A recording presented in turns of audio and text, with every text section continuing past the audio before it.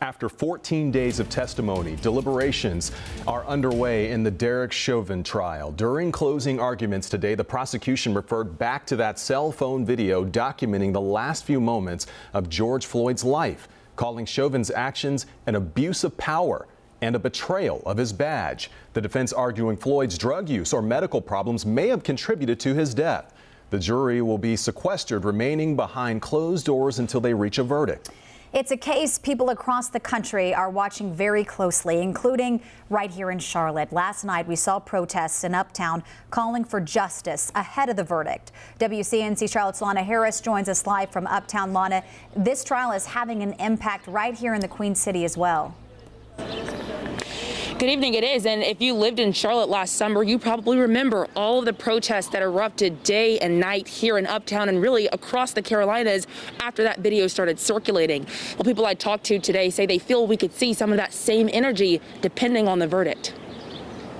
George Floyd! Say his name! George Floyd! The day before closing arguments in the Derek Chauvin trial, dozens of people in Charlotte took to the streets of Uptown demanding justice. That I'm excited by how people are using the momentum from last summer to show up in the streets today and now. Ash Williams with Charlotte Uprising says it shows people are getting serious about accountability for fatal police shootings, which disproportionately impact people of color. All weekend I prayed because I knew today was the day they would do closing arguments. Charlotte NAACP President Corine Mack believes this verdict represents more than just Floyd. The United States is standing on a cliff. If there's a not guilty verdict, we're going to have a problem in this country and in this world. Mack says she's watched the trial and doesn't know which way the jury will decide. We only need one person to find some way to make an excuse. Former Officer Derek Chauvin's defense made the case that Floyd's death was caused by heart issues and drug use, but Mack believes discounting the videos showing Chauvin kneeling on Floyd's neck would send the wrong message.